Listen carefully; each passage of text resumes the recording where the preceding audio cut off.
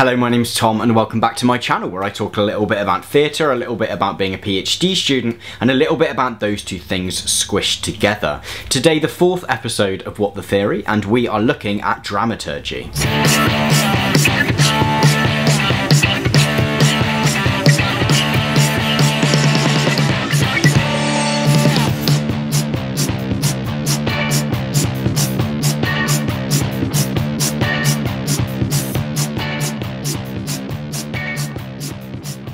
The term dramaturgy has had a relatively rapid rise to prominence in the English-speaking theatre, and like many words which we pinch from other languages, has come to mean a range of different, if interconnected, things. Dramaturgy can be both noun and verb, both a thing, although certainly an abstract thing at that, as well as a practice or set of practices. And what these practices are can vary in different contexts. And in order to think about what dramaturgy means today, I think it's really useful to look through the development of the term. Dramaturgy, both as a concept and a word, originated in what is today Germany, with Gotthold Ephraim Lessing's Hamburg Dramaturgy, a book and kind of collection of essays in which he took aim at the construction of contemporaneous drama. Very much a child of the Enlightenment, Lessing was very serious about theatre and about improving its aesthetic quality.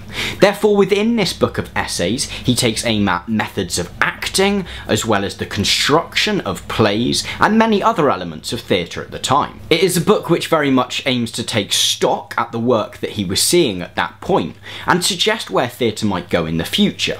In this vein, it's very much an ancestor of Aristotle's Poetics, which maybe I'll do a video about at some point, in taking an almost clinical approach to how drama and plays work. Lessing's full-time role at the Hamburg National Theatre was to be something between a resident playwright and a theatre critic.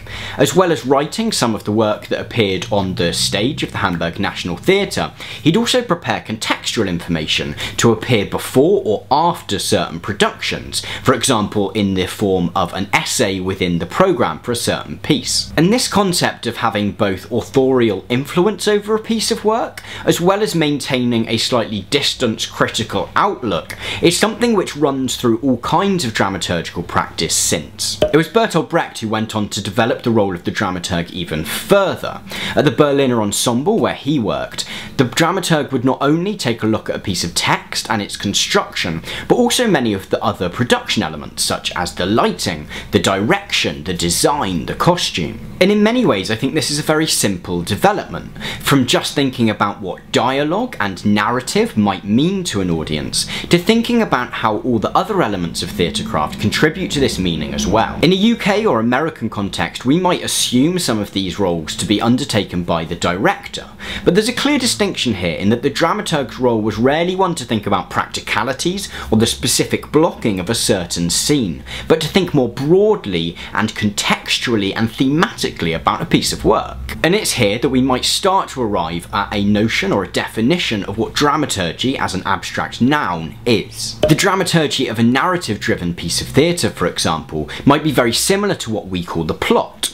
In such a process, the role of the dramaturg might be to think about how the set of events which take place on stage add up to an effective journey for the audience. And when the notion of dramaturgy first washed up on the shores of the UK and America, this was very much how the role was conceived, as almost interchangeable with that of a literary manager, to help a playwright construct a piece of theatre, to provide feedback on certain drafts, and to think about how the text of a play might be. But this is a more simplistic version of what dramaturgy can be.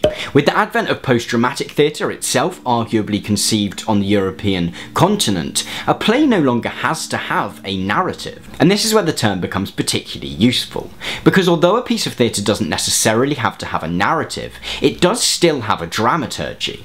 There are still elements of spoken word, of text, of movement, of light, of sound, which add up to an overall meaning. In the contemporary rehearsal rehearsal room then, whether a play is being devised from scratch or realised from a playwright's vision, the role of the dramaturg is usually one to think about the construction of the work, as well as how all the different elements add up to create meaning for an audience. In short then, we might say that dramaturgy is both the meaning of a piece, the text of a piece, but also a certain notion of the affective journey that an audience will go on throughout watching a piece. Although the term originated very much with text-based, narrative-driven theatre, it's become an increasingly useful concept for pieces of work where this isn't necessarily the case. And in a time when notions of what theatre can and could be are ever developing, it's an extremely useful critical term to have up our sleeves. Thank you very much for watching this episode of What the Theory. I hope you're going away with slightly more of an idea of what dramaturgy